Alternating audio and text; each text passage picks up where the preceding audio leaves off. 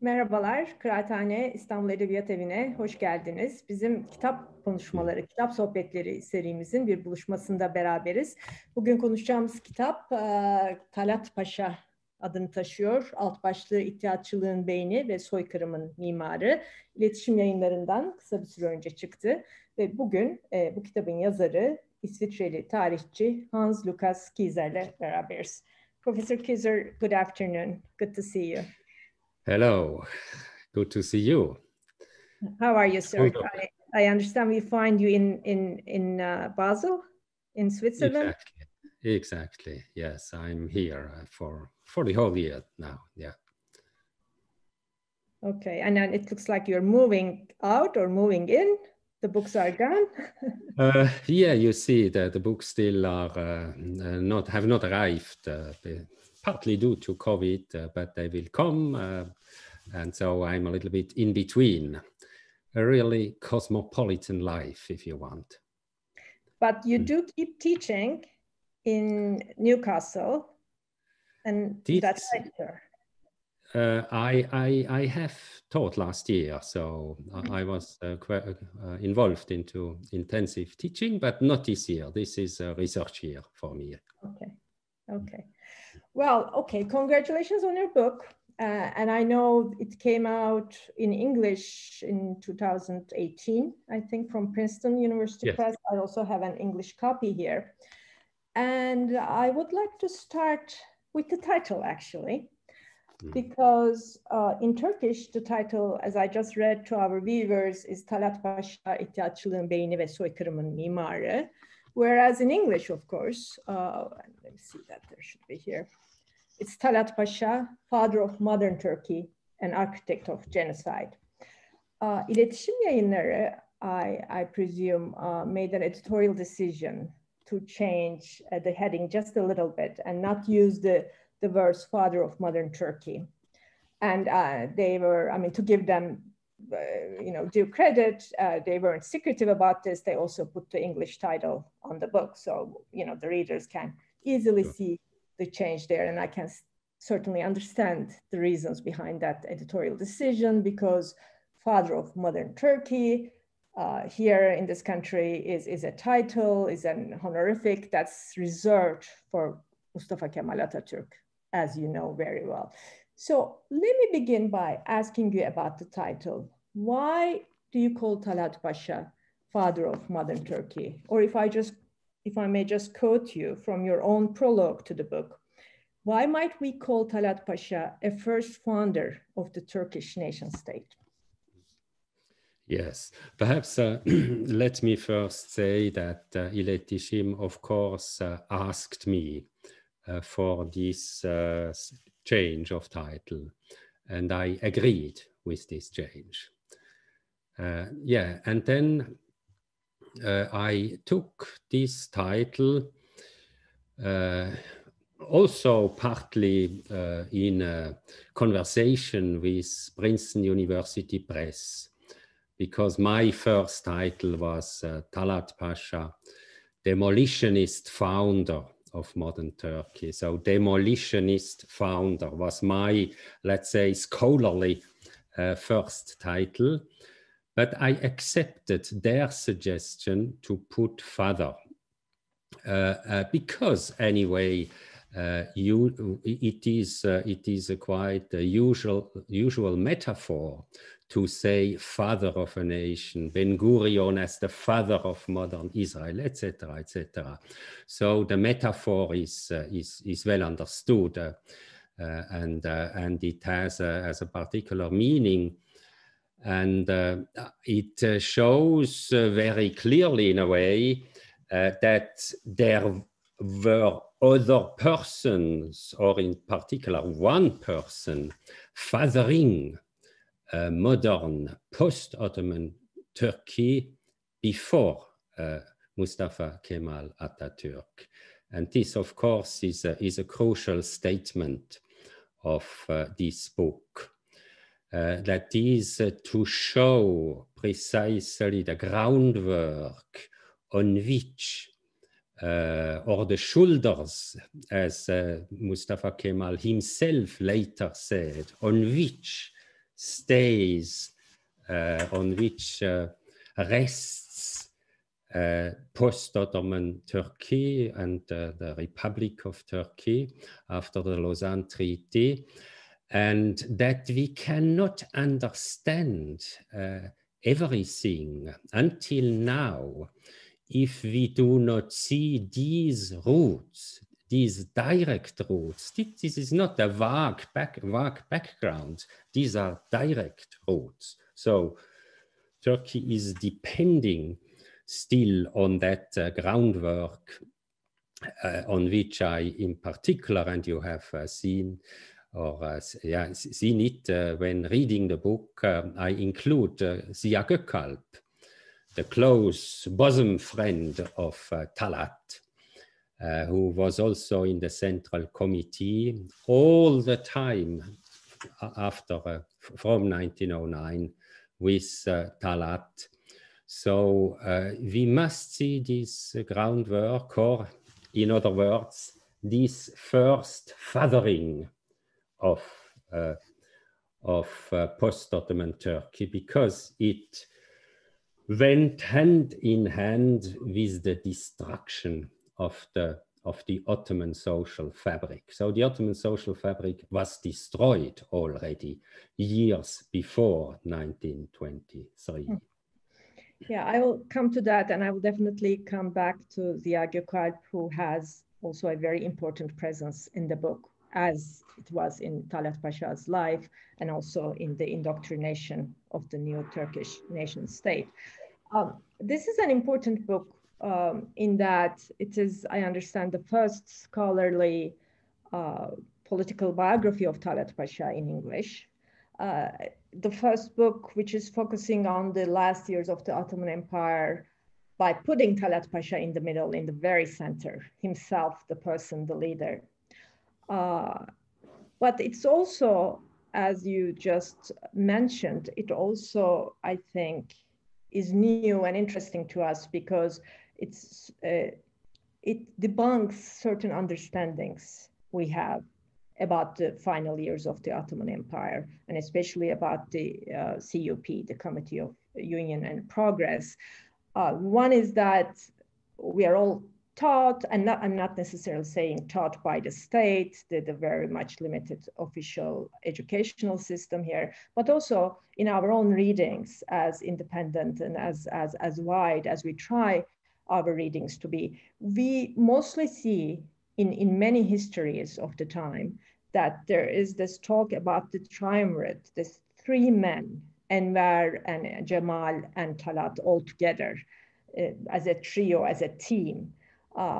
One important thing about your book is that you make it clear that Talat Pasha single-handedly ruled the empire toward the very end, single-handedly took some decisions, and he was much more in control than Enver and Jamal in certain critical moments. And we will come to that. But the other thing, again, which makes the book a novelty, for me at least, is what you were just referring to in the context of Mustafa Kemal Atatürk also, that the understanding we have that Mustafa Kemal was critical of especially Enver's decisions because of the personal rivalry between them, certain misgivings Mustafa Kemal had about Enver's decisions, including the decision to go to war, as you describe in your book, as Talat's own making. And then there was a clear break from the legacy of CUP when Mustafa Kemal started his own movement, so to speak. But in this book, you make us see the linkage and the commonalities, and I will come to that. Now, I talk too much. I would like to start this conversation by asking you now about your work process a little bit, because the book, when you look at the end, you see the archival work you have done. Of course, you have had access to so many works done before you. And of course, in Turkey, we know you from your other books like Türklüğe İhtida, Iskalanmış Barış, also published by İletişim, and your articles dealing with Armenian genocide and other issues of the time. But please tell me about your work, especially the work you did in the archives. What kind of documents, what kind of first-hand documents were you able to access, and how long did it take you to do this work, and where did you do this work? Yeah, also I had fortunately also some means for research assistances. Else I would not have been able to process all the data. I used, let's say, the usual archives that you can find also in other books of the period, meaning importantly, of course, the Ottoman State archives in Istanbul, which I very largely use.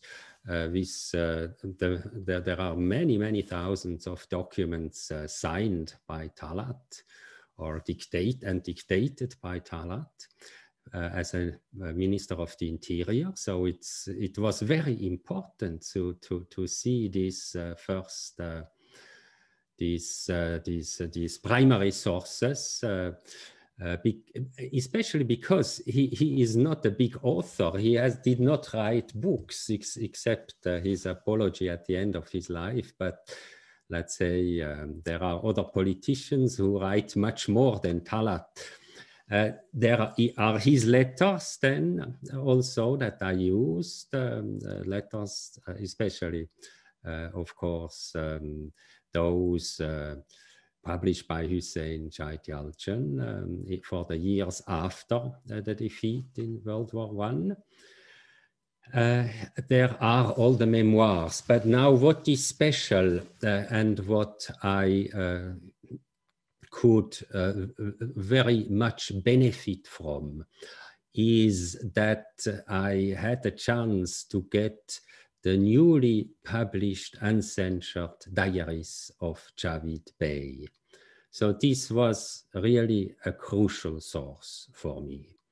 This is very dense and vibrant writing day to day. So it's not like memoirs, the retrospective that in a way deforms reality, but it's the day-to-day writing, very vibrant because of Javid's character, and as he wrote himself, this diary replaced him to a certain extent, his wife that he lost very early on. So that's the daily dialogue in a way, and a lot of also conversations with Talat and letters received from Talat, he summarizes in his diary. So you see how important this source has become for me.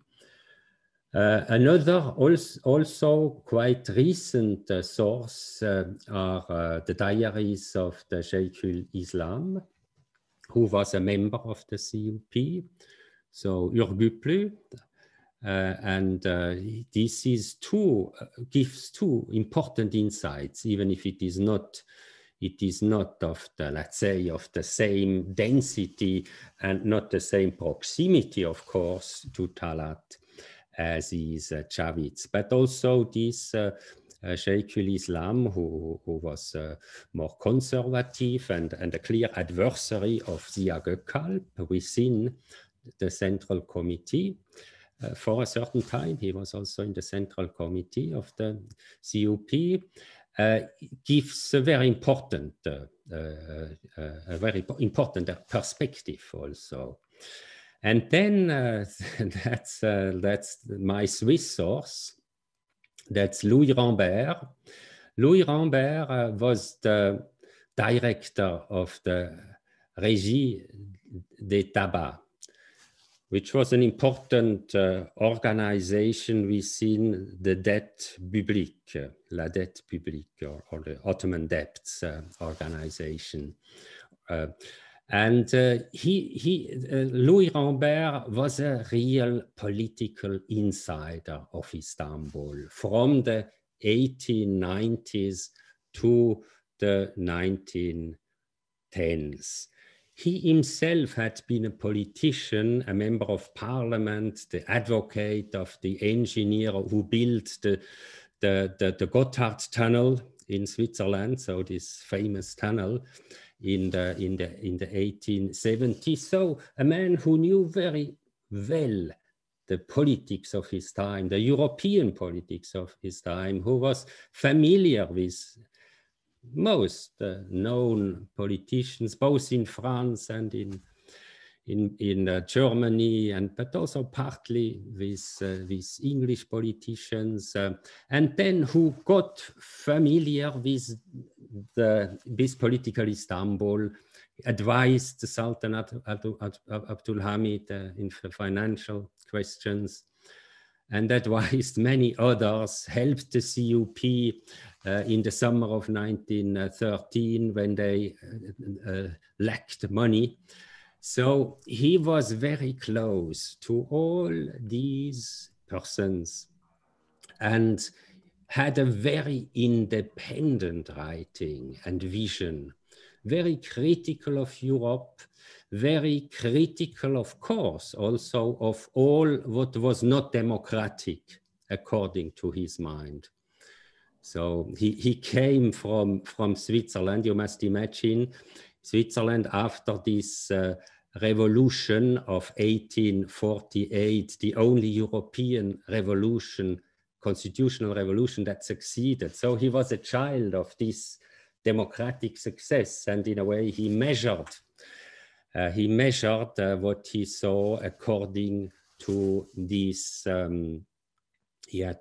principles, to these severe democratic principles that he had. But he stood in a distance, let's say, to many, even if of course he was an interested party in the sense that he had to defend the interests of the Régie des Tabacs, which had all its branches in the provinces. So he was very well informed also about what went on in the provinces, not only in Istanbul.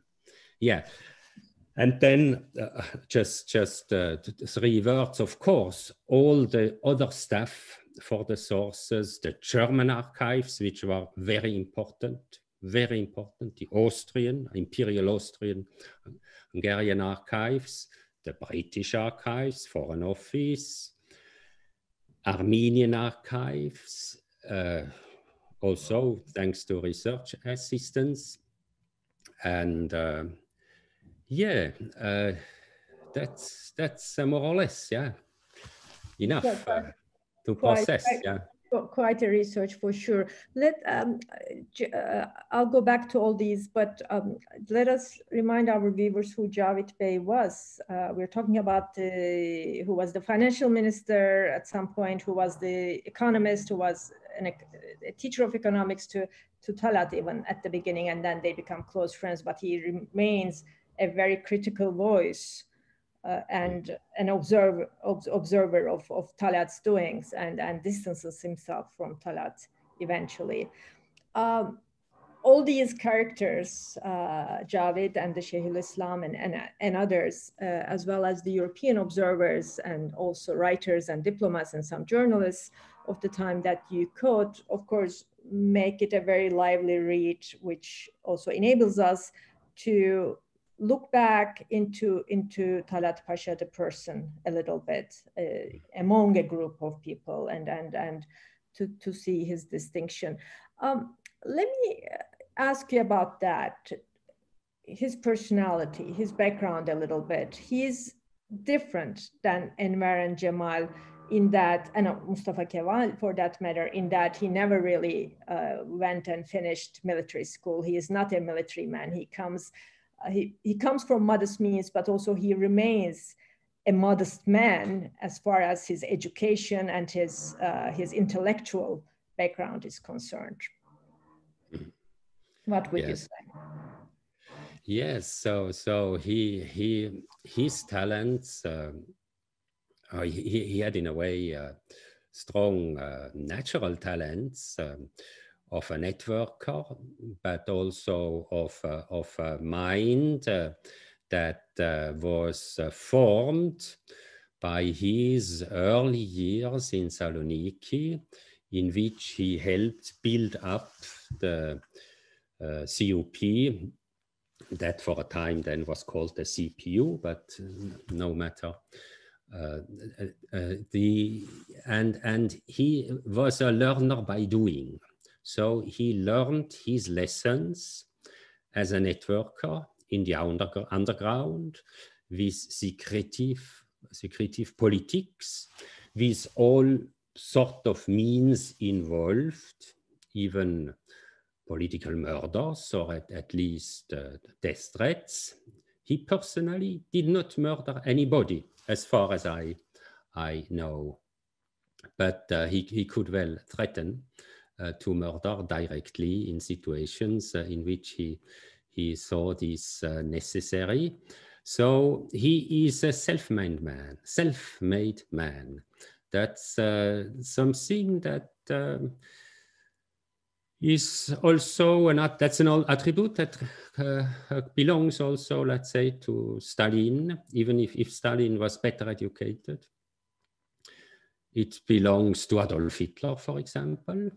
It belongs to a certain, let's say, number of people growing up in these extremely cataclysmic and turbulent times in Greater Europe. You know, I use the term Greater or Larger Europe to say Europe, Russia, and the Ottoman world. Mm-hmm. So, and this world is breaking up in the early 20th century. And in this time, you see emerge such personalities, self-made men, who are able to concentrate power in their hands. And it takes years and decades until they come to the point where they really control everything, let's say, in political Istanbul, at the reins of an empire, or in Berlin, or in Moscow. So, of course, that's always a long journey until it happens. But the new thing is that such persons can fully come to power, and they come to power, and Talat is the first among them, at the head of a single party rule. So this is a novum. This is a premiere. So this single party regime in 1913, even if I wanted to clearly emphasize that he acted from within a committee, from within a secretive committee. So he did not possess and did not want this dictatorial position of those after him. But still, he was the politically dominant person, but with a certain difference to the dictators, to the interwar and Second World War dictators. Yeah, and I would like to underline what you just said, because also another important feature of the book is not only its emphasis on the continuation of the Ottoman Turkish history on the same ideological line, so to speak, but also Talat being the first, as you just said, the first single party leader, the first dictator, if you will, of the 20th century, to be followed by many others, and some of which you mentioned, which all actually turns the book into a history that for the first time perhaps looks at the Ottoman Empire and the actors in the Ottoman Empire as actors of Greater Europe, as actors of World War I, not only people on the side, but people who also influenced other nations, including Germany.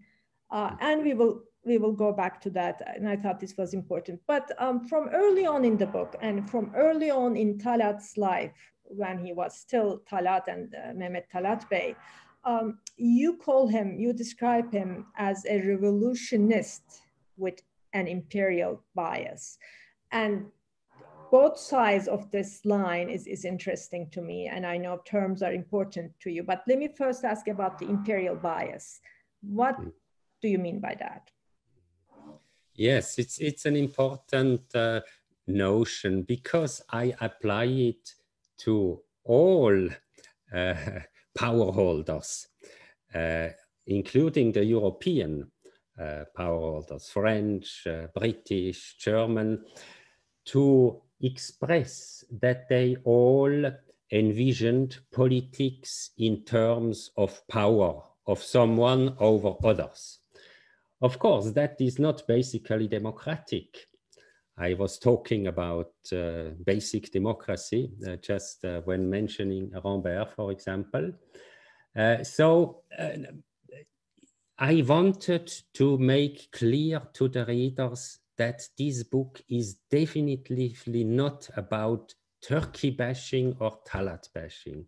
This book is a broad analysis that is very critical also of the European powers, of European potentates, of even let's say, the modern French and British national empires who were comparatively democratic at home and comparatively implemented civil liberties, even human rights in the home countries, lawfulness, rule of law, not so in the colonies, as we know. There often it was about martial law.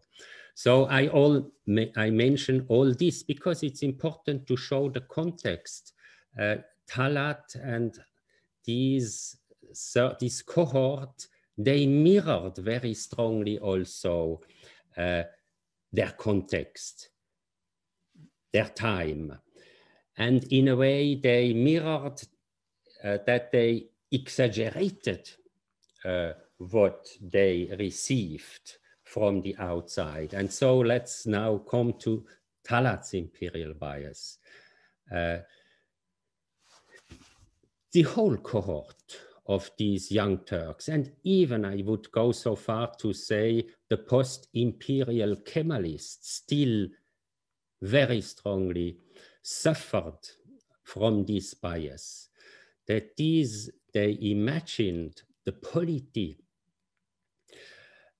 from an imperial understanding of administration, not from the very, let's say, basically critically different understanding of a polity based on well-negotiated social contract among all involved people.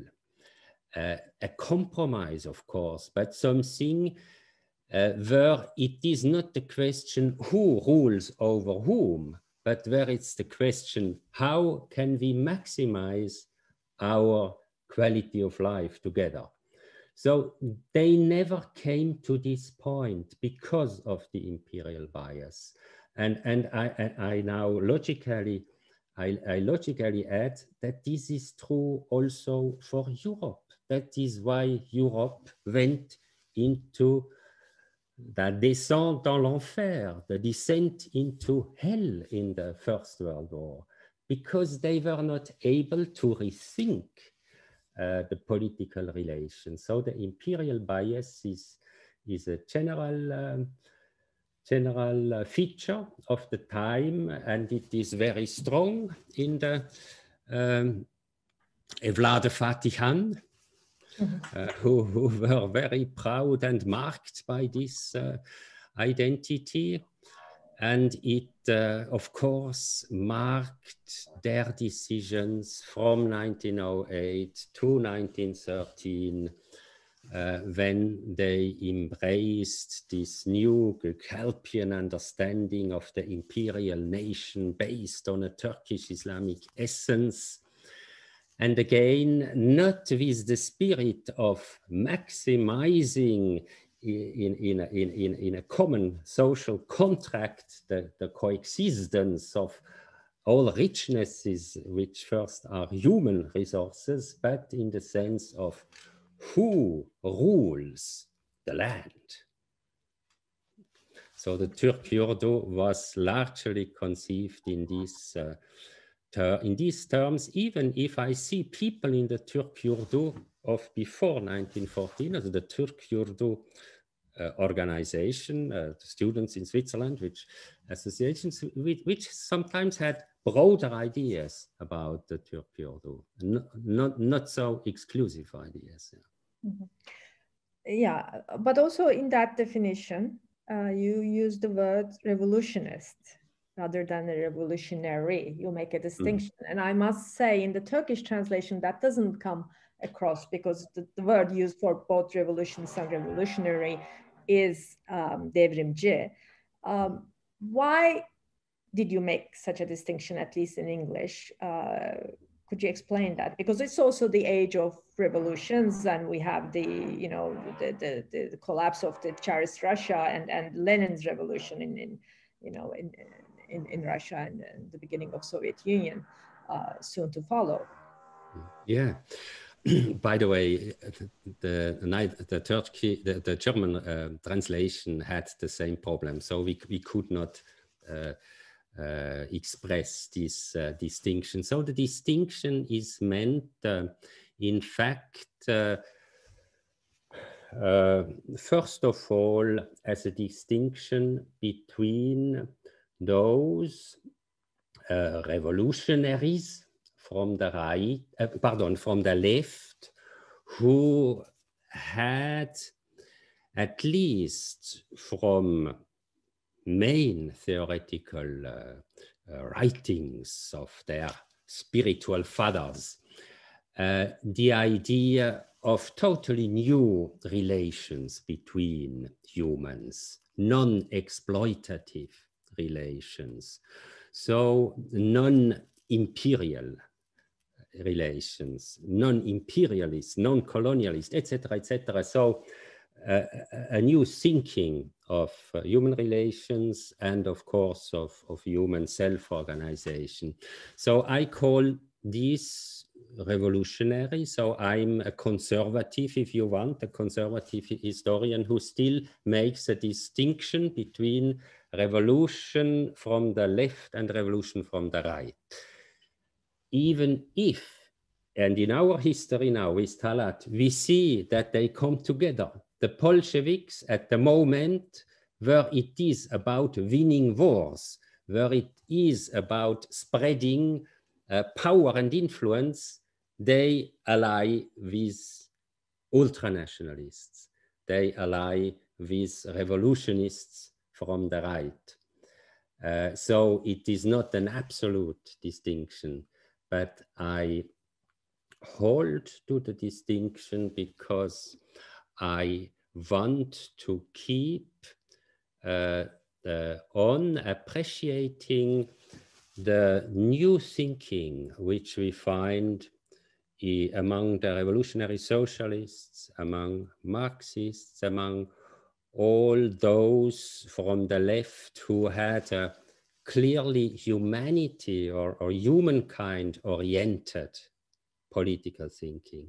That's not the case at all with our revolutionists in the CUP. They are not humanity oriented. They deride Armenians whom they call humanity oriented.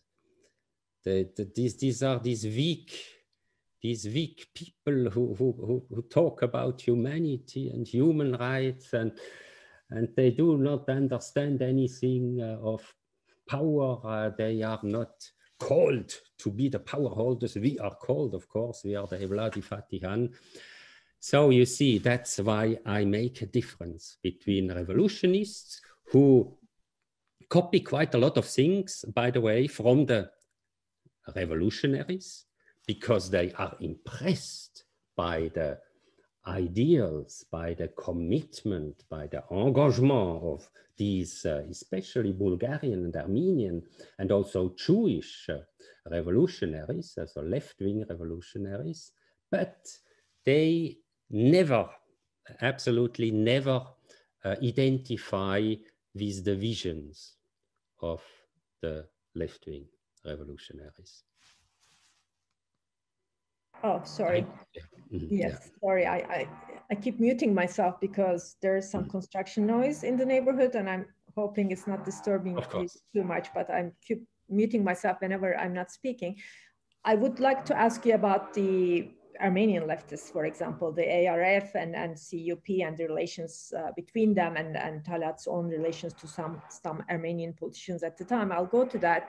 But on that note, as you mentioned the German translation, I want to say it is really difficult to come up with another name, another word for it in Turkish. I mean, as I was raising it, I was saying maybe devrimci and devrimbaz, and like two different words. But I understand the leftist right wing and the distinction, and in the book you make it very clear that Talat Pasha's and of course Gökalp's ideology and teaching is very much this extreme rightist nationalism that carries on in other places in Europe soon after. But speaking of revolution, let's go back to 1908. That revolution, one of the major events, of course, in the period and in the book. I want to ask you, because there are some wonderful passages in the book that you quote from like European observers and such, where, like Armenians, Jews and Turks and Albanians, everybody, jubilation and celebrating together, Hamid is gone, Abdul Hamid is gone, freedom, constitution, a parliamentary system, all this, there is a moment of jubilation. There is what you call the Ottoman Spring. I would like to ask you, was there ever a real chance for a constitutional order, for a pluralistic society, for a new system that would be still multi-ethnic, that would be still, that would turn into an egalitarian cohabitation of different nations, different religions, different ethnicities in the Ottoman geography? Yeah, so of course, this is now an intellectual and spiritual exercise. It's history. Yeah, it's history in the hypothetical mode. Yes, certainly. I never see history in a determinist way. I think that's one of the most important aspects of this book. I always try to show the open windows of the moments in history. For example, the last big open window was the Reform Agreement in February 1914. Without the First World War, everything would have been different for Turkey, for Ottoman Turkey. Even if the CUP and Talat really detested this Reform Agreement, if Europe would have remained peaceful, there were reasons why it did not remain peaceful. We just mentioned it. They lacked the potential of rethinking their future in new terms of political relations. But let's say, nevertheless, there was no World War, then yes, there would have been the implementation of this Reform Agreement, and with this, Turkey would have remained multi-religious and multi-ethnic, if they wanted or did not want it. With all the power of Europe, which was much more developed in the region at the time, they would have to follow under the supervision of neutral inspectors these new, very modern, so you could use the recipes nowadays of how to manage a more egalitarian, a more participative way that also appreciates the language, the regional languages, etc., and that looks at the proportion in the security forces, in in the assemblies, in the regional assemblies, etc., etc. So all these aspects. I do, by the way, not speak because many historians, including in Turkey, confound the first Mandelstam plan and the final reform agreement, which is much more balanced than was the first Mandelstam plan. Okay, but your question, back to your main question. The empire as such, to be realistic, could not be held, I think, as a constitutional entity. That was really utopian in 1908. Even if it was wonderful, it was an eschatological moment. It was a moment in which all people, or let's say most people in the Middle East, saw for a moment how peace would look like, real peace, so that you embrace your neighbor who is different from you, has another religion and another language, perhaps, or first mother language, etc., etc. So, it very valid moment, but let's now, realistically speaking, the empire in the real world of the time could not be maintained vis-a-vis Europe. What, however, could have been absolutely defended would have been constitutional Anatolia. So if all these detours, these way over Gekalpian dreams of expansion and also the restoration of the Arab, including Egyptian dominions, if all these unrealistic dreams of the first year of the World War, and if the World War itself would have been avoided, and this was not excluded.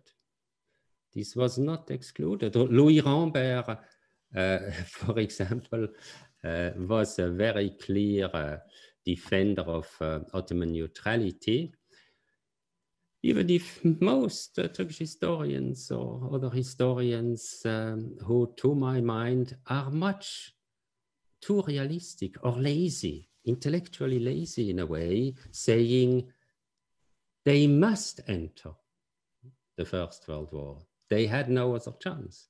I do not accept this position.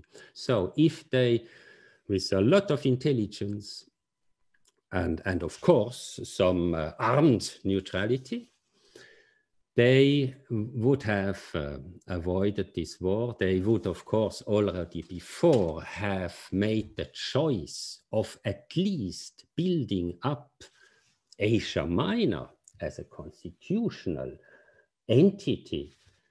Then, yes, Yasemin, we would have a very different Asia Minor, a much richer Asia Minor, because all these minds and all these people who were destroyed or had to go or had to flee, they would, in such a constitutional spirit of a common social contracts, they would have become the champions of a modern nation, a little bit a big Switzerland in contrast to the small Switzerland within Europe. Yeah, let's return our focus to Talaat Pasha again, because I'm going to come to the World War I and the Ottomans' decision to enter. And of course, Talat was very instrumental in that. Talat was a decision maker in that. But even before, in your book, you make it clear that he is powerful in 1908, right after, when he becomes a deputy. And in 1909, when you have the counter-revolution, 31 Mart vakası, in April 1909, when you have the Islamists revolting in Istanbul, Talat is very much in control. You say he was the figure in Ayasstefanos, where Yeşilköy, of course, where the Hareket ordusu enters the city, and it's almost like a I want to say, using, like very present day terminology now, a gift from God, from CUP, what happened on the streets of Istanbul. But he is the same also... is true for 1912. The coup in 1912, he uses it then for a total reinvention of himself. And he is also, you say, and I have it in my notes here somewhere, you say it was Talat who had principally prepared the putsch in 1913. He was the actual. So I want to ask you about how it was possible that he was so much in control, because there were other figures. He wasn't the Grand Vizier yet. He wasn't Sadr Azam. Okay, he was a minister for a while and then not. Enver was powerful and quite a hero, in his own right at that point. And of course, there were others, including the empirical bureaucracy at the time. Where does this strength come from? And could you also perhaps talk a little bit about his alliances at the time? Later, I want to come to, as I said, to his dialogue and relationship with people like Krikor Zohrab and others, the Armenian deputies of the time. But why was he so powerful? How was it that he was the best komiteci of them all? Yeah, so now let's start in a way with his main period where he really became clearly the most powerful politician, that is from late 1912. So after this putsch, and when he starts also call for war in the first Balkan wars, because that of course was wanted also from the other side, from the Balkan states, and but which then brings the liberal conservative government down, because it fails in waging the war, and this is the chance for him. So from 1913 he clearly stands as the powerful man, even if at that time we may call the situation a triumvirate with, however, a dominant person, but they three, Enver Pasha, Jamal Pasha and Talat Bey, they are all three in Istanbul, so it's not wrong to call it a triumvirate, as Louis Rambert, for example, also does in his diary, in his contemporary diary. Afterwards, this changes. So afterwards, it's better to call it now from another angle a duumvirate of Gökalp and Talat. So the executive Gökalp with the ideologue and mentor of the CUP, Ziya Gökalp. How could he do? So that situation is comparatively clear, in the sense that he was the party boss, so he was the person who had the strongest position within the CUP and within the central committee of the CUP, because he had been already the main networker in Saloniki, because he always had been particularly courageous. He always was present. That is a very important distinction vis-a-vis others, Enver, for example, Jamal. He always was present. So he could impose himself over the years, together with the other qualities that he had. So he was the party boss, that was absolutely clear. And he was the only one in the central committee who had a long experience, not only in the parliament as a deputy, but in the cabinets. So he could cumulate his party capital with the capital of his experience as a minister.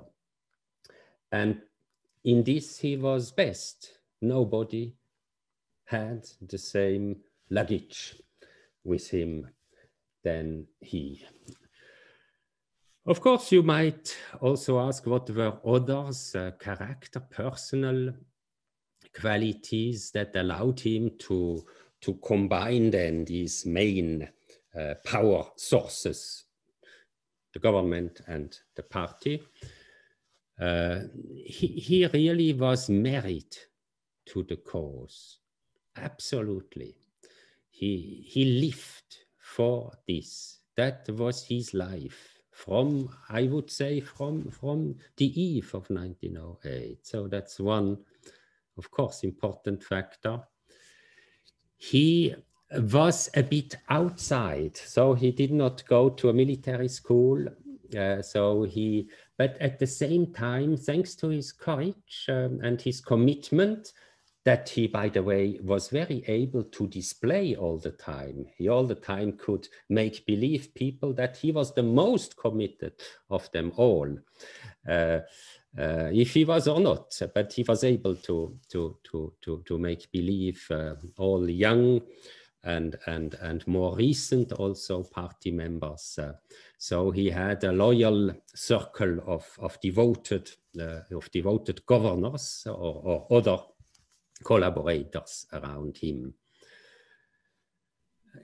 Yeah, and he was now talking about personal qualities. He had a charm. Yeah, I was going to ask you about that. You're talking about a very charismatic and also very often sad, almost melancholic person who is seen as a very likable, personable figure. Exactly. In Istanbul at the time. Yes, I even say that, or that's my analysis, he could use melancholy, especially vis-a-vis Javid, as a weapon. Again, because Javid, he always turned back to Talat. He never left Talat, by the way, until the end. And in critical situations, Talat had to become sad, and then Javid became weak, and again turned to him. So yes, there was, let's say, a very high emotional intelligence in Talat, at least on this level of managing relationships and manipulating, perhaps, but also.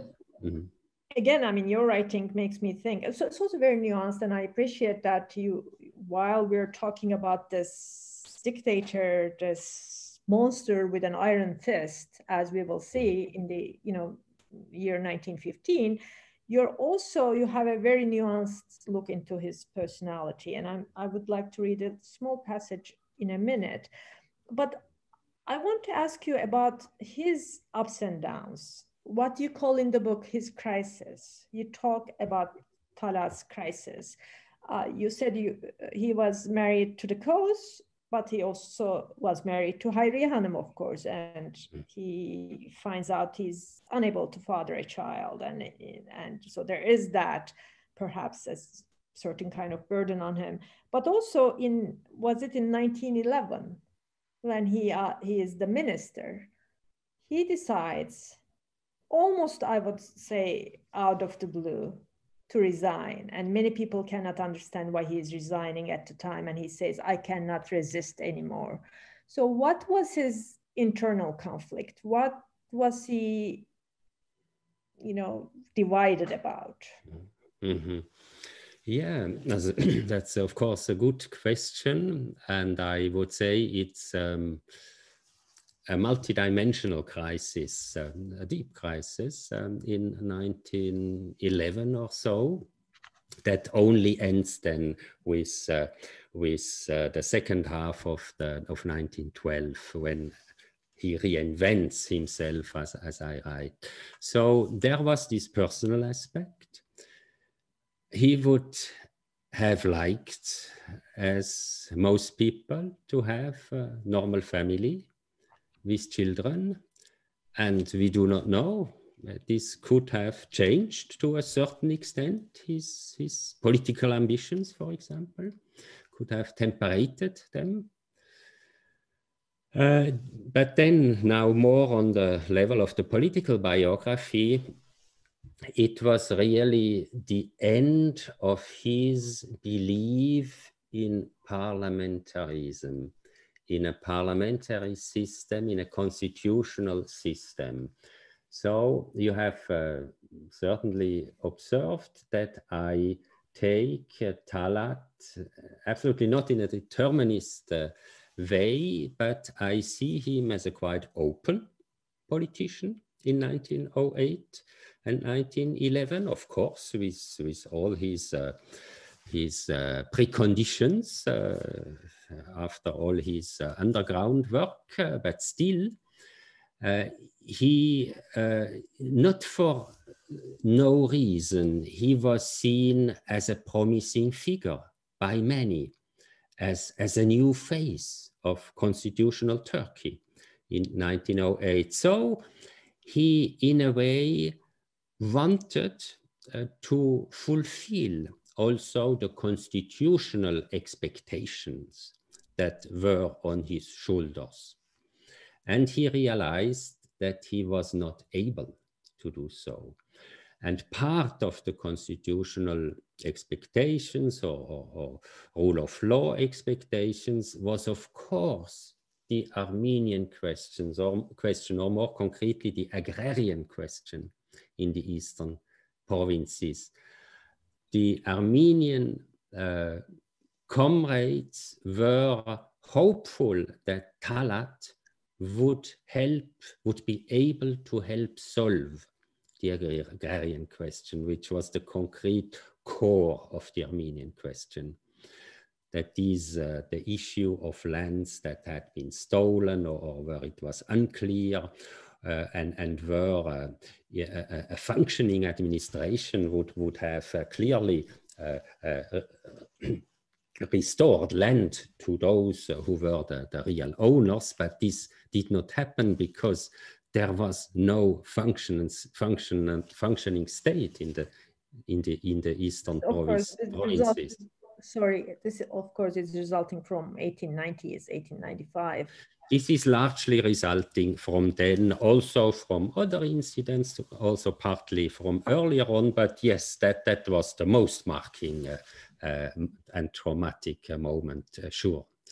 So he was seen as the person perhaps capable of solving even this issue and of fulfilling important expectations of the Young Turk Revolution.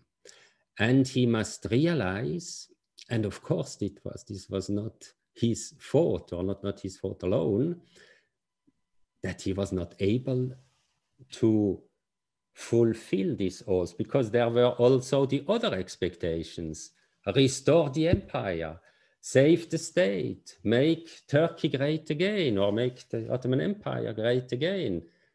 And he realized in 1910-11 that it was impossible. There was a collision of different expectations, and he had to take sides. One might say he had already taken side. I am cautious. I say he was quite open, at least until 1911, and then come this crisis, also politically, very clearly, but also personal. And then I would say, together with the coup in July 1912, with the real risk that the CUP would be destroyed once for all by the new government, with the situation of a possible war in the Balkans, he embraces Gökalpianism, or the new spirit that Ziya Gökalp, of course, also a child of his time and of those years, exactly. Gökalp was also for a moment a constitutionalist, just in the aftermath during the Ottoman Spring. And how much he was influenced or not exactly then by Gökalp, but I would see this together. He really embraced the radical solution. He had already this penchant for radical solutions, but now he did this also in regard of such fundamental issues like constitutional rule, parliamentarism, and so on. He clearly opted then for war. So they called for war. They organized meetings that called for war. I mean, he became another. I mean, also in the Balkan Wars in 12, 13, and also for the World War I. I mean, he was a warmonger. He was absolutely fighting for it. And at the time when the Ottoman Empire was bankrupt, the military was in very bad shape, especially during the Balkan Wars, which brought about the disaster at the end. Yeah, but it brought power to the COP. That was the good thing, and that was what Talat first wanted. He wanted to regain power, even if it was after a defeat, because defeat brought power to a new government. Defeat allowed a putsch. If the liberal conservative government would have been successful in war, the putsch would not have a good chance to succeed. That's true. And you also mentioned that the so-called reconquest of Edirne is also very much Talat's. Sure. Talat's. Sure. Yeah. We see this very clearly from especially Hayri's, also the Sheikhul Islam Hayri Ürgüplü's diary. It describes this clearly.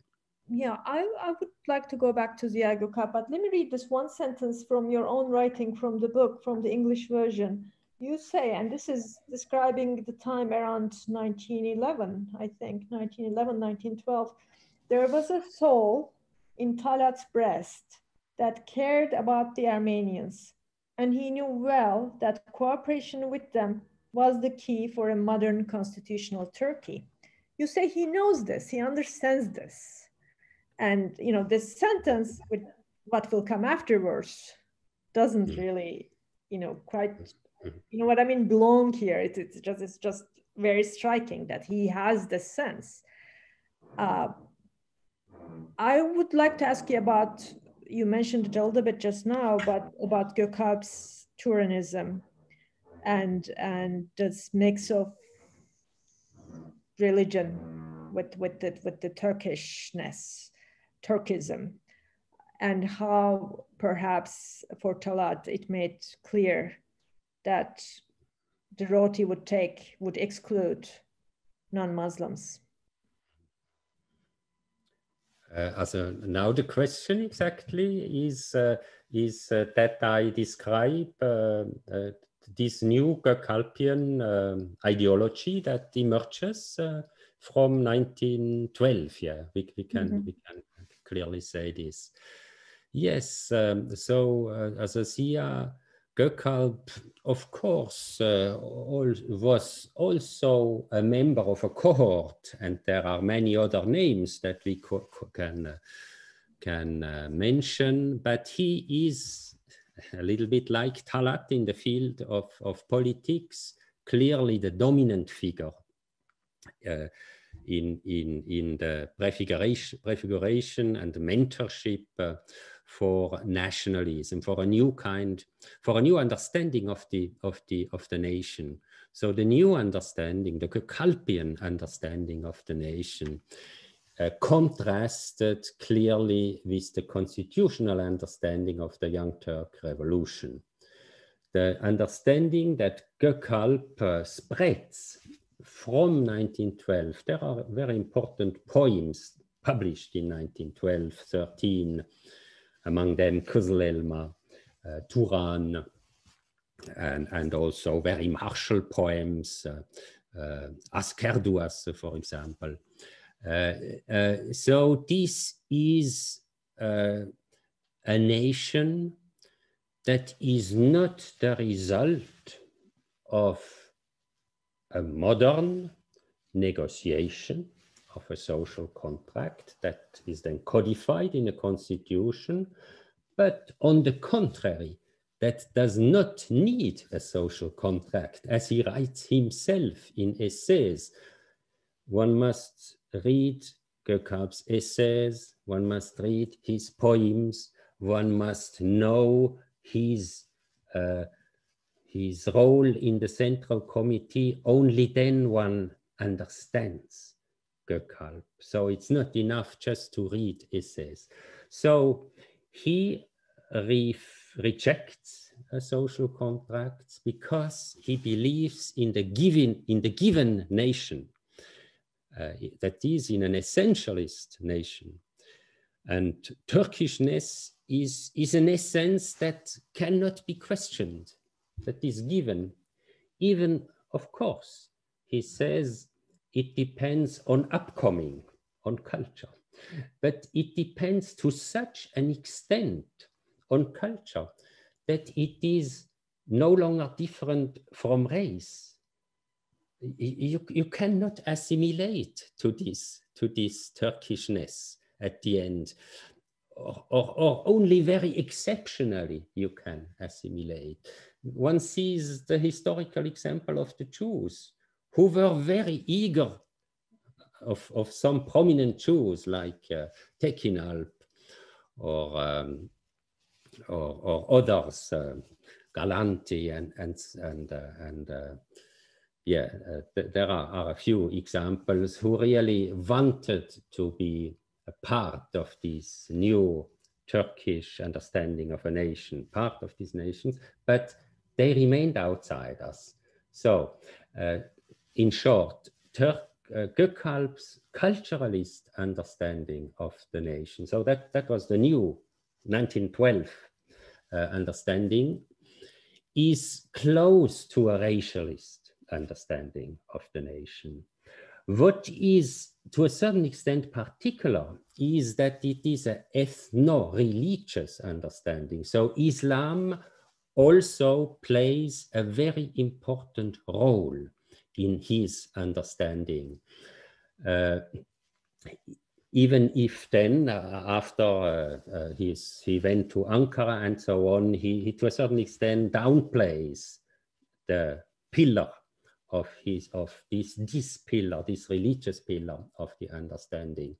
But he nevertheless then still integrates the Islamic element as an element of a culture which is unique in contrast to civilization, which is universal, which is basically Western, which is the progress that at any price Turkey must also attain and acquire.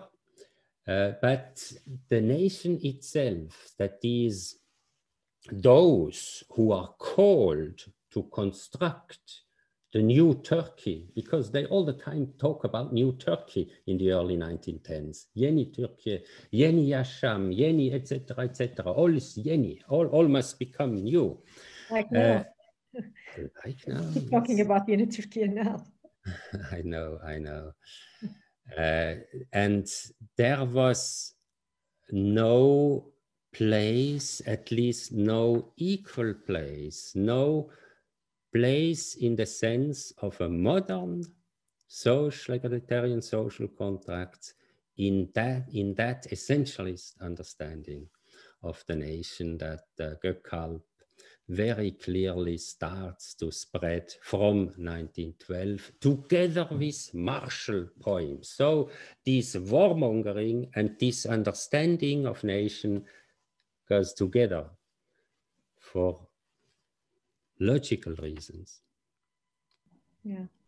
And then combined with that, also the religious aspect of that, when Talat goes to war, finally he gets what he wanted. It's, as you define in the book, it's total war.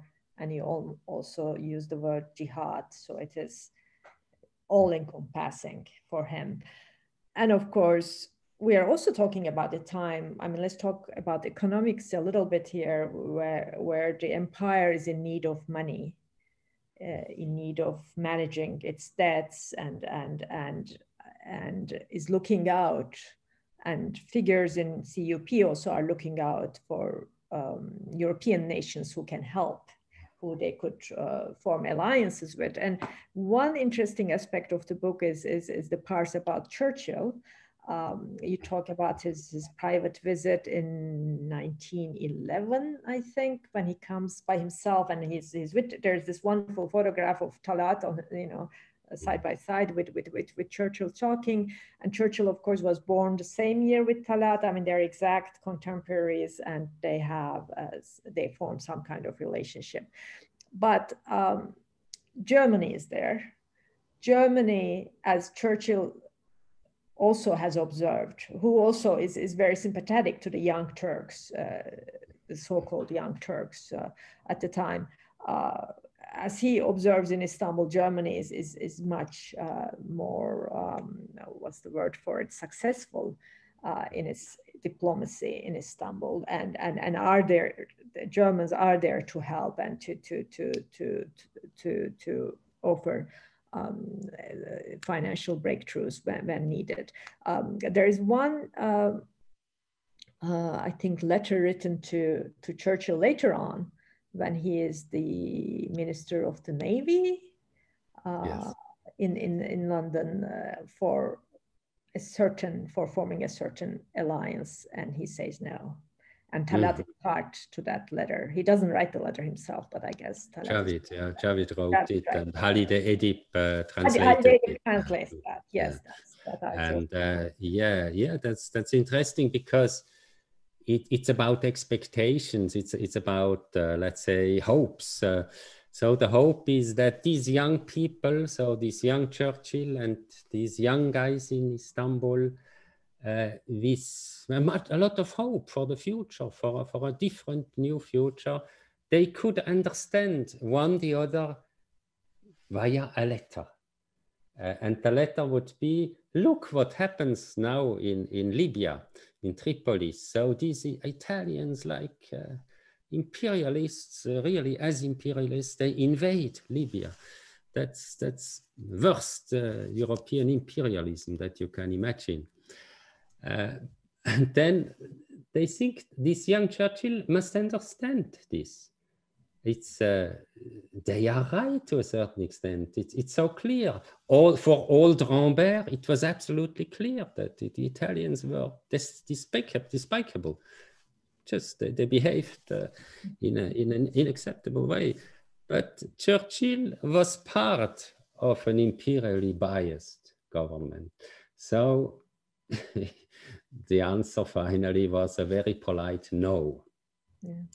And and so that's one of the elements that then led to this excuse, much repeated excuse.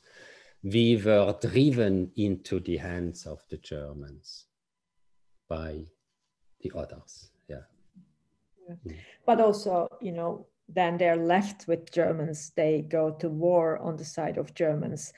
And as the war continues, as there is this victory in Çanakkale, now we are in year 1915, and we're in the month of April now, and in a few days we will have the anniversary of I wouldn't say the Armenian genocide per se, but at the beginning, the first violent act of genocide, which happened on the 9th of April 24th, which was the attack on the elite intellectuals, Armenian intellectuals in Istanbul and elsewhere.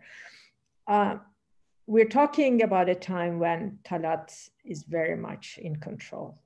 It's his doing. The genocide, I mean, I read a lot on the genocide. It's not my first time, reading these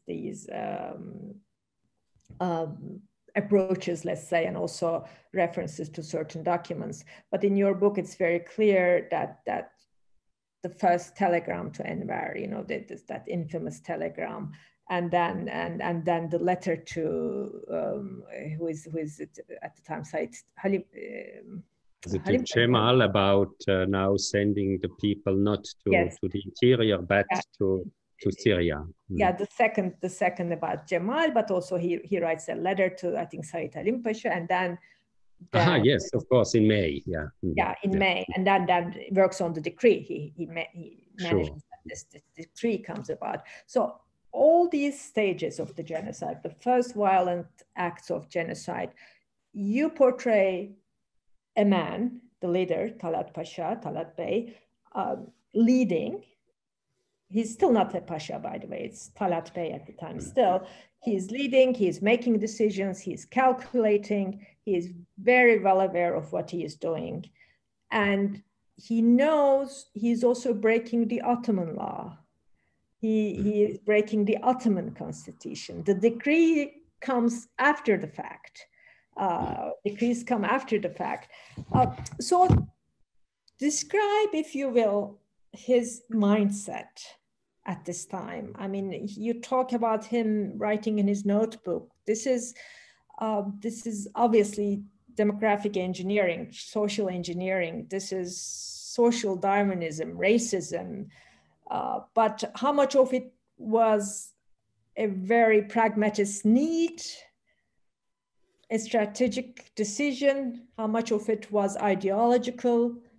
And was he really aware of what all of that would amount to? Yeah, I believe so, that he was aware of what this meant for the Armenians. I think that's your concrete question. But for the rest, all elements were in the picture. Strategic, security of empire, the new vision for Turkey as a fully sovereign Turkish haven or Türk yurdu. So he was the man able to synthesize these elements and to use the opportunities to bring things forward according both to the conditions of the time and the visions, the new visions that were in place. I say that he was in a way the most happy in that year, because the most active, really, as is described by this German journalist from which I quote several times, this was a man who was fully in action. And he is, let's say, a signature man of action, Homme d'action, Tatmensch in German.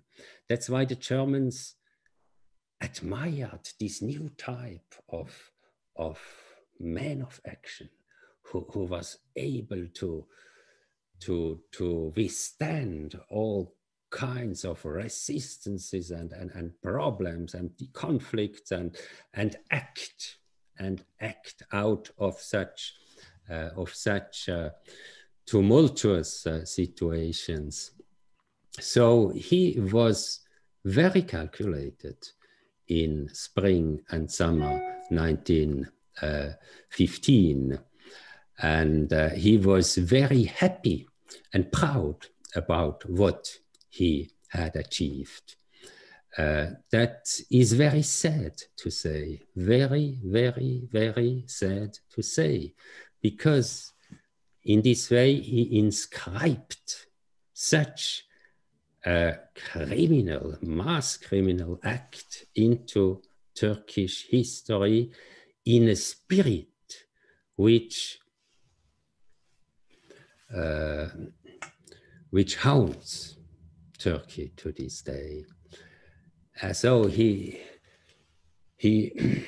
was high, politically speaking in terms of a man of action, proud about having achieved much more than Sultan Abdulhamid had achieved within 30 years. Let me quote you on that. You say he was boasting for having accomplished more in 3 months about crushing the Armenians than Abdülhamit could do in 37 years. Mm. Mm. Yes, and Zia Gökalp, that's the apex of it all, writes a rhapsody for the father of the nation, for the prophet, even prophet Noah, who saved the nation, and the nation would have been orphaned without him. So that's where Zia Gökalp clearly makes Talat a father of the nation, because the nation would be orphaned without him, meaning he is a father figure for the nation. And that's a poem published 1st of September 1915, exactly after the successful first phase of the Armenian genocide in Asia Minor. The second phase is the one then in Syria. Mm-hmm. Mm-hmm. Yeah, he of course orders sending of thousands and thousands of people, and mostly women and children, because men were already killed. Mostly women and children sent into desert in Syria. What was the toll? And I'm sorry, but I'm asking about the human toll of the decisions made by Talat in the year 1915. So you are talking about the Armenian deaths. Yes. Or Armenian deaths. Yeah, so he has his notebook, and he in a way proudly noted, or at least soberly noted, that he had removed now, of course, I do not know by heart, but more than 1 million Armenians from Asia Minor, and there are a few provinces and places that he does not mention. So this is not a complete figure, but already this figure is more than 1 million. Now, so these are the removed. They perhaps a half survived and went into these extremely poor and provisional camps in the Syrian desert, in which, according to Talat, a year earlier, when they talked about the Muhajir in the parliament, said that people would die there in the Syrian desert. That's his words when he answered to Emanuelidis what would be when Muhajir would be sent to the Syrian desert. Yeah, and we know that thanks to Cemal Pasha, perhaps 150,000 Armenians, Armenian survivors, were formally Islamized and sent further to the south and saved in this way. Mm-hmm. One may add others who could escape. And we know then also of the final massacres that, according to the Swiss teacher who was then leading partly legal, partly illegal work for orphans and illegal work for those in the camps, not saving them, but at least saying them, we think of you, you are not totally forgotten. So she wrote that more than 50,000 were massacred at the end, that is summer of 1916. We have now a very recent research by Kachik Muradian, who has really done a whole doctoral dissertation about the issue. He says that between 100 and 200,000 surviving Armenians, astonishingly surviving Armenians, seeing the conditions, those who survived still until the summer 1916 were massacred east of Deir ez-Zor. So what was the toll? 1 million Armenians were killed. Let's put it this way. Mm-hmm. And when this is happening, as he's making these orders, Krikor Zohrab confronts him, basically asks him what he is doing, and calls him to account. And of course, he doesn't. And this is a man he has worked with in the parliament together, and they have cooperated in the past. And remind us, if you will, what happens to Zohrab and what happens to Seren Gülyan, also another deputy, again under Talat's orders. Yes, also both were not part of those already arrested in the night, during the night of 24th to 25th of April. Zohrab played cards with Talat in the, I think it was the 1st of June, and during the same night he was arrested. And before, he had tried to intervene, to recall to his CUP comrades, but in particular to Talat, that they were Ottomans, that they had worked for the Ottoman constitution, for the Young Turk Revolution, and that in his capacity of an Ottoman deputy, he deserved answers from Talat. And Talat's reaction is totally from the above down, that is from a power holder down to a victim who has no longer, in Talat's eyes, any influence, any power, but who is totally dependent on him. So Talat did not long think about the aftermath, about what would think the world a century later, and who would be the credible person, the one whom the posterity would miss in contrast to him. So then finally, after this 1st June, he was arrested, and they were sent together with Seren Gülyan to so-called trials in Diyarbakir. Everybody knew, everybody who had any idea of what was going on knew that this was de facto a death sentence, because people did not arrive there. And Javid, by the way, writes this very clearly in his diary.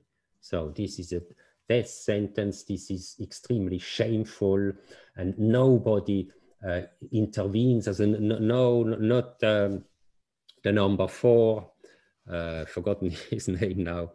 You know whom I mean, the number 4 in the CUP, also foreign minister then, the Quadrumvir. Javid was totally disappointed about these really coward comrades, because he was then in Berlin, so he could not directly intervene, who did not in any way move anything in order to save this wonderful partner they had during all these years. And in fact, they were killed near to Urfa, and we have very clear reports on this by a Swiss doctor who lived at that time in Urfa, who even had, so his colleague had to write down a totally falsified medical attest on the death of Zohrab. Mm-hmm. But Cemal Pasha reacted against this. Cemal Pasha had a kind of an imperial honor. And he brought those, of course, not those who were really responsible, but at least the killers, he brought them to trial and hanged them. Yeah.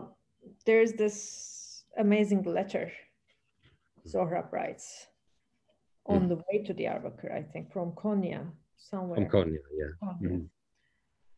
Would you like to say a few things on that? You might read it.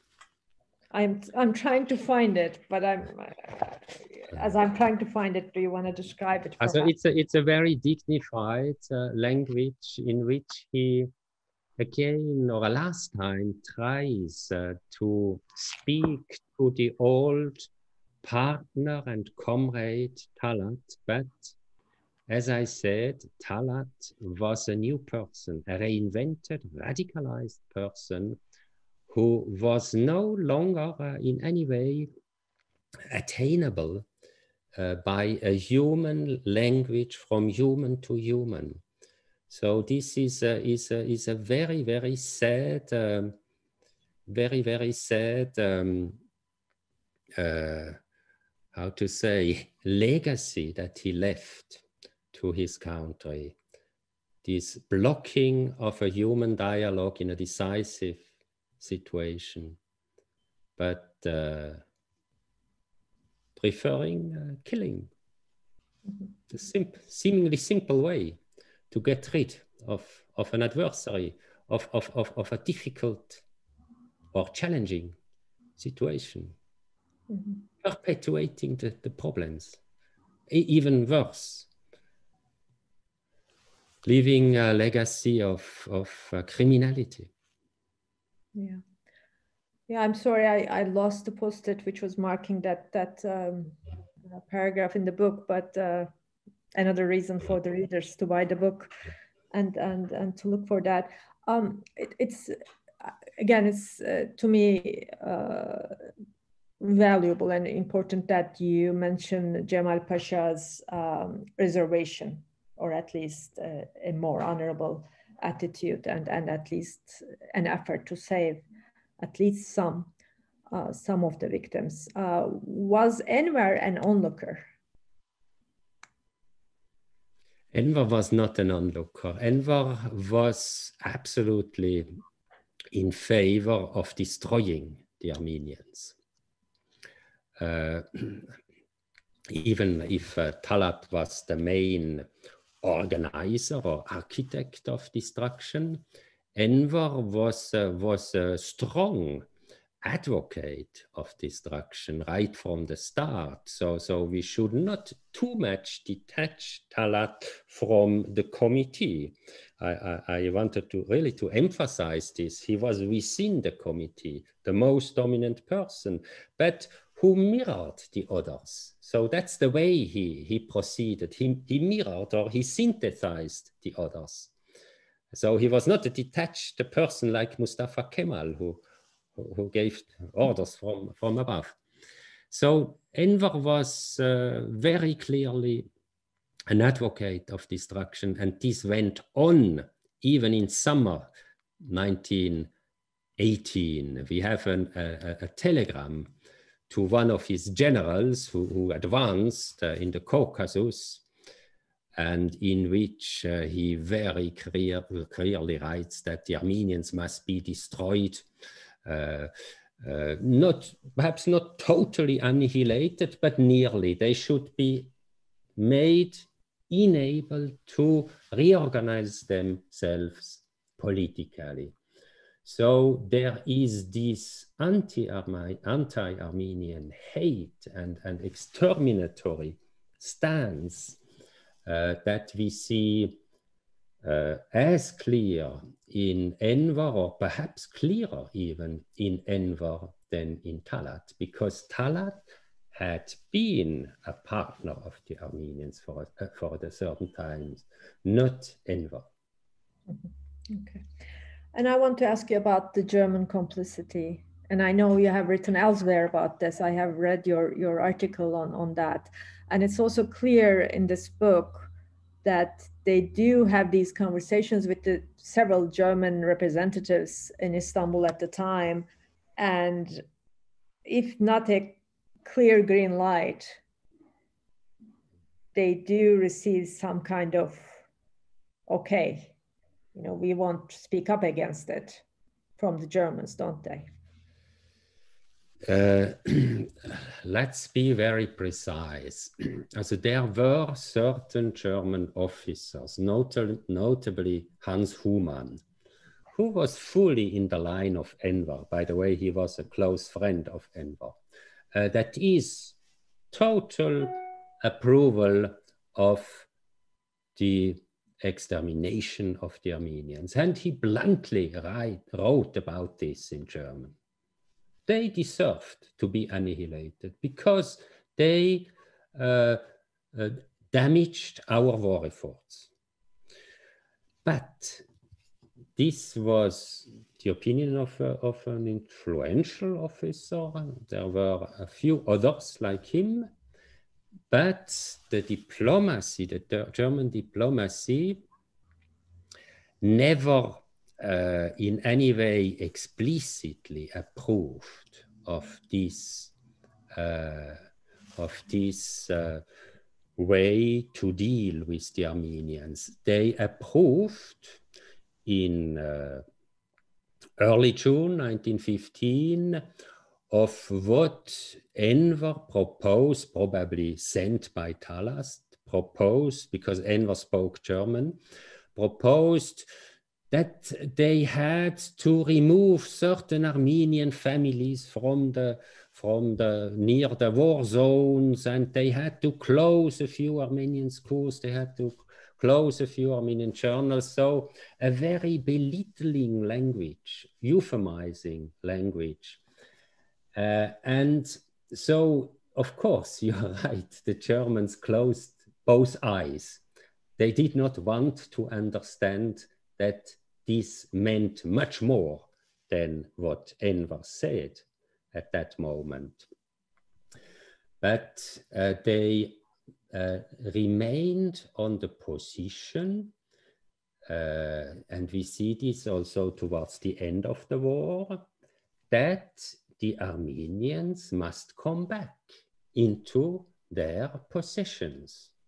So they never, German diplomacy never endorsed the Armenian genocide and the results of the Armenian genocide, but they remained extremely coward, extremely irrealistic, irresponsibly irrealistic vis-à-vis a partner they should have known better.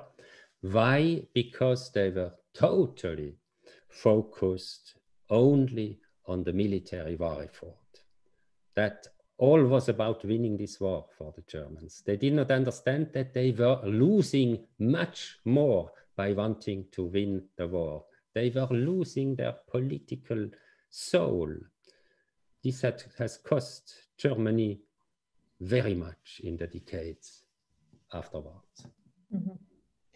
And in those decades, in about 20 years, as you also describe in the book, what happened in Dar es-Zor would become, if not a model, but a certain type of example of what would happen in Germany. So there is that linkage that Raphael Lemkin, who actually, you know, in Berlin, would go and observe the hearings in which Tehlerian, wasn't it? Yeah. So he was not personally, he did not personally attend, but he observed very closely through the press reports. Yeah. Mm. I'm sorry about this noise, but after that, you know, those proceedings played a part in his coming up with the word genocide. Eventually, he was an observer of that. After the genocide, when Armenians were dealt with, so to speak, we have, of course, from 1917 on, a full-fledged dictatorship. And the leader there is Talat himself, because he becomes a Pasha, the honorific title of Pasha, the Grand Vizier, but he is also interior minister. He is also, I think, a finance minister. He controls foreign affairs. It's almost a one-man regime, almost. And I understand your emphasis on CUP because, of course, they are very much there. You also in the book talk about this special organization, this Teşkilat-ı Mahsusa, and again, it goes against to what I used to know before reading this book, but it is not only Enver who controls them, Talat is also very much in control and orders them around. Let's talk a little bit on that also, please. Yes, so meanwhile there is some more research on this by a professor at Bilkent University, Özel, I think Oktay Özel, if I'm not wrong, and but it is also already in my book. I was myself surprised to see Talat so closely involved and being the addressee of Teşkilat-ı Mahsusa people. So that Teşkilat-ı Mahsusa that totally failed, or let's say that became in a way useless because the campaign and invasion of the Caucasus failed in late 1914, these Teşkilat-ı Mahsusa people that was then used during the Armenian genocide, this was to a large extent in a close communication with Talat, so that we see in those telegrams that are accessible, often Talat as a correspondent and as a leading, as an order-giving correspondent in the correspondence with the Teşkilat-ı Mahsusa people. Also this is notably Bahattin Shakir, Ömer Naci, and so those who were in Erzurum and corresponded from there. The Teşkilat-ı Mahsusa was the private army of the party. So, a paramilitary organization. A paramilitary organization, yeah. And the party was Talat. So it's even if there are a couple of differentiations that we can make. So it started with an irredenta that the Teşkilat-ı Mahsusa should begin after the Balkan Wars in the lost territories. Even one can say it partly started already in Libya, but we see it in terms of an organization that then continues in the late 1913. And so then it is rather in a connection with Enver, but already when we see the Teşkilat-ı Mahsusa again a few months later, terrorizing the Rum in the region of Izmir in order to expel them. And they are very successful, as you know. So both Thrace, so Eastern Thrace, and the region of Izmir taken together, much more than 200,000 Rum they succeed in expelling by terror without much murder, certain murders, but it's not a mass killing, it's just terrorizing, intimidating people in their villages. So we see again Talat with having the lead. So Talat was very close, of course, to this paramilitary organization of the party. He was the main party boss. Yeah, also because Teşkilat-ı Mahsusa became a tool of Talat's demographic engineering. Sure. As you just described. What do you say to the thesis that, to the understanding that, yes, there was Teşkilat-ı Mahsusa, there was the CUP's paramilitary organization, but for example, Armenians had their own, paramilitary organizations, their own gangs. There was a rebellion, and part of what happened in 1915 had to happen because there was an uprising in the making. Yeah, also the military documents very clearly do not speak about the general, explicitly say there was no general rebellion in spring 1915. Which military documents? Military documents that were then published by the Attaché in Ankara. So they have published 8 volumes together with the index volume, and you find the documents. So documents made, reports sent from Erzurum. So they are not able to use the situation for a general rebellion. So even in a way, in a denigrating tone, because there was chaos, and they could, if they would have wanted or been so well organized, they could have done, or one could have imagined that they would do a general uprising. But there were uprisings or self-defenses at certain places. So it's a difference to speak about, let's say, Russian sponsored general uprising or British sponsored, or whatever you want to say, and largely self-defensive incidents, armed incidents, as is what comes from the sources. And this is something that is clear, and that is logical. Of course, Armenians wanted to defend themselves. They were even encouraged in the aftermath of 1908 by the CUP to arm themselves, to defend themselves against, for example, Kurdish tribes.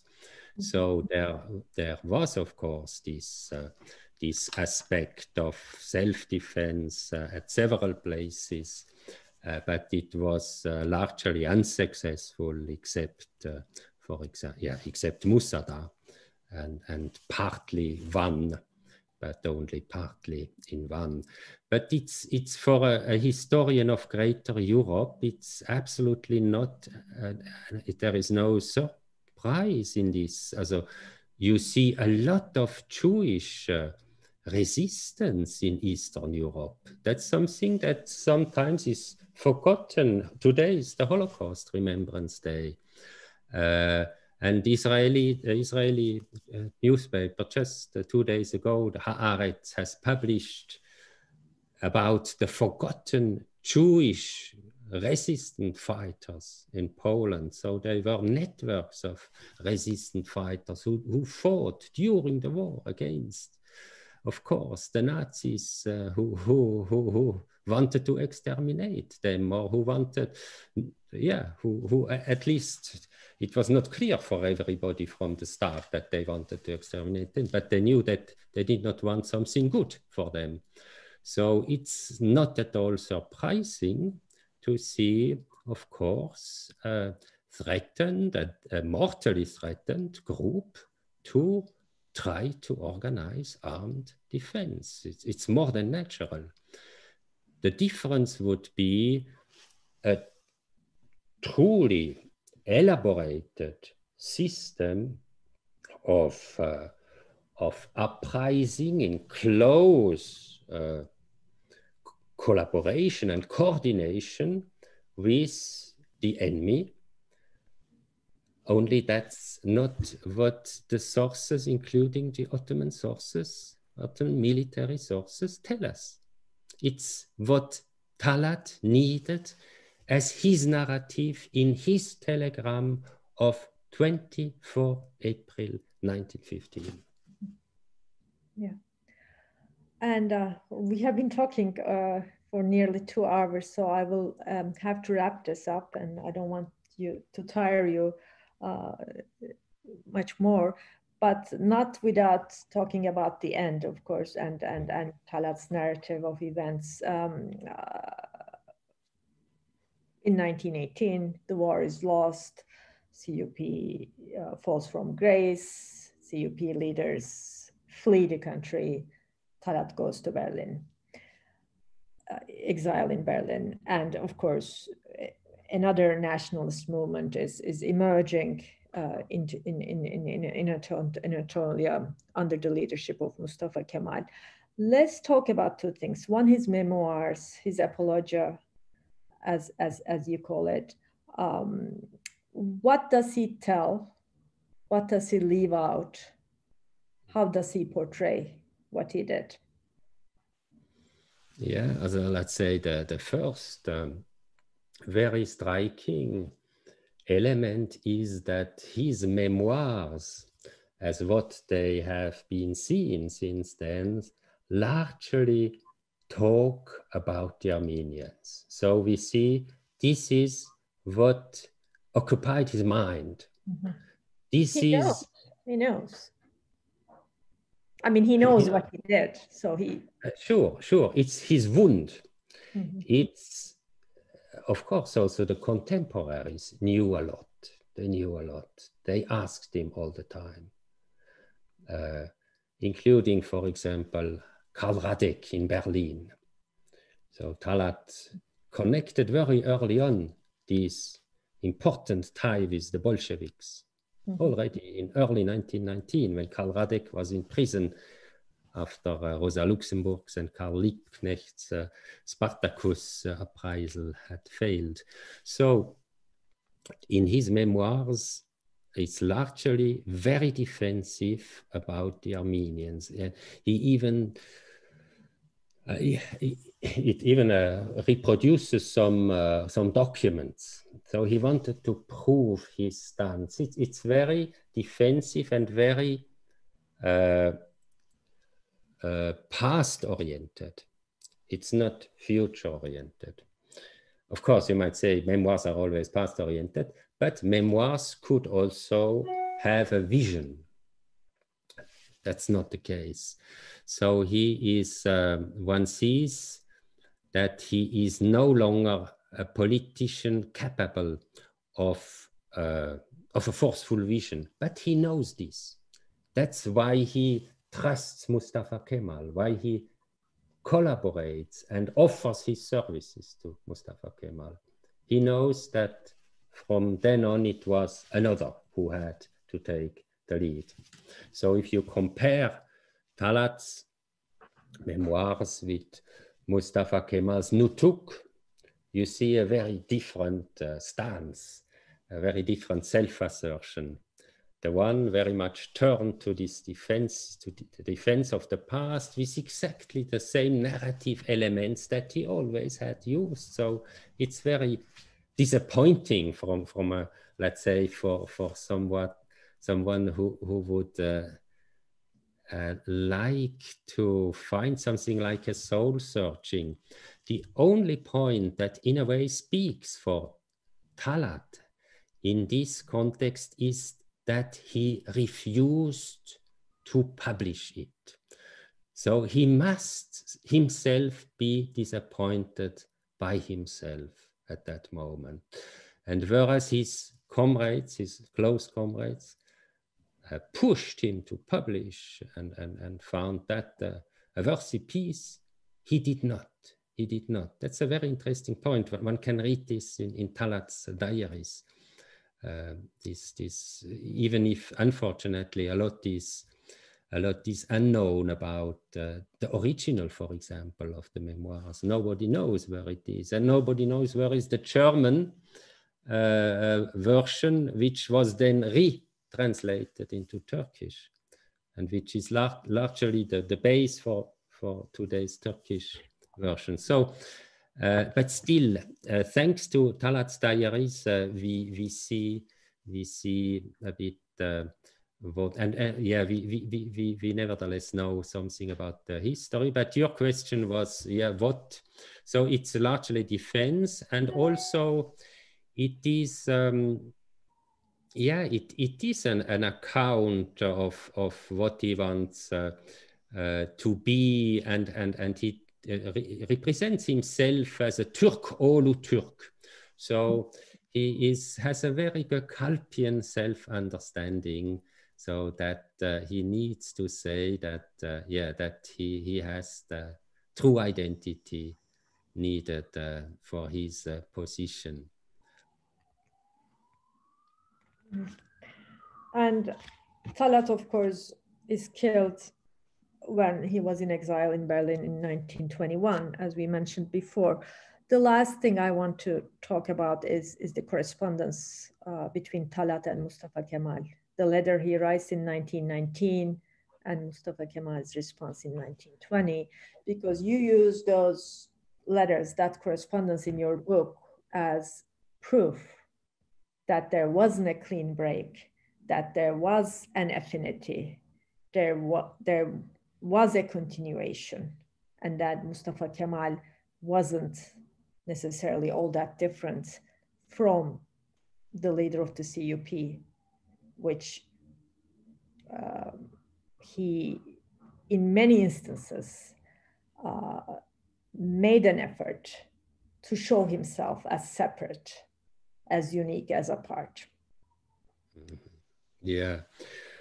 Also, as I said, Talat saw his role as a helper for the new movement to concentrate power, to reorganize power in Ankara. So he fully approved of Kemal's efforts. So he was much more rapid in his understanding of the new situation compared to Kemal and to Enver, who much more followed pan-Islamic, pan-Turkish networks, whereas Talat, as he was, by the way, already during all his time as a Minister of the Interior, remained concentrated or refocused on Asia Minor, as the Misaki Milli, the National Pact, also after the defeat in the Imperial War, did. So it is crystal clear that the reorganization of power in Ankara built very largely up upon the still existing military forces of the government before, on the partners of the government before, including tribal leaders, and above all, about on the persons, that close collaborators of Talat that went to Ankara, or those who had been being CUP members or CUP sympathizers, like the young people, for example, in Europe or in Switzerland, in the Türk Yurdulara, Mahmoud Esad, Bozkurt, Şükrü Saracoğlu, and others who became ministers afterwards. They were clearly pro-CUP people, very young people, and also very, let's say, very influenceable people. So they were ideal for a kind or for a certain break in Ankara. But that did not say that this whole grounding work that I have mentioned, and of which certainly the most incisive was the demographic engineering, was fully approved of and used for the new projection, for the projection of the new state. There was absolutely no questioning of these results. On the contrary, the whole war for Anatolia, the Istiklal Savaş, Harb or Kurtuluş Savaşı, was largely a war to maintain the achievements of what Talat had done in Asia Minor, so that no Armenians could come back, could reclaim their properties, or even have an autonomy, or even have a micro-autonomy. That was the last very sensitive point in Lausanne in early January 1923. Total no. Reza Noor stands up and leaves the meeting to say once and for all, we are unspeakable on this topic. And they all accept this because they wanted to compromise with the new power holders. They did not have. They had other priorities, the mandates, the finances, the Ottoman debts, the future economic relations, and so on. So, yeah, of course, Mustafa Kemal took his distance and built up a new republic, and this was an assertive secularism, but it was on the groundwork of Talat. It was the Gökalpian nationalism, even if Islam was to a large extent built out from this nationalism. But what I should have also said about this nationalism and the Islamic part is a structural reflection by Gökalp. Gökalp said that Islam was the most appropriate religion for a modern state because it did not separate between religion and politics. So this made a state strong, this non-separation of.